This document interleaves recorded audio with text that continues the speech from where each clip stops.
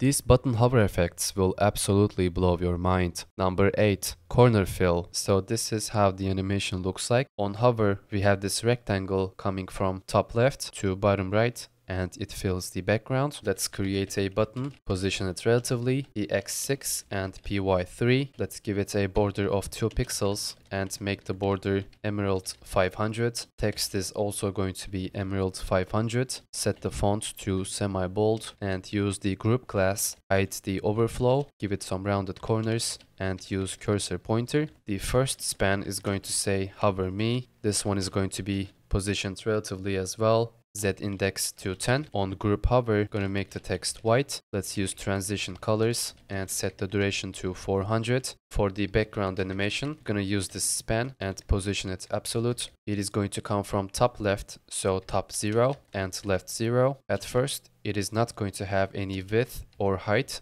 so width 0 and height 0. Background is going to be Emerald 500. On group hover, you're gonna set the width to 100% and height to 100%. You're gonna use a rounded corner just on the bottom right, so rounded bottom right medium. Let's use transition all and set the duration to 400. You're gonna use ease in and out transition, and it looks perfect.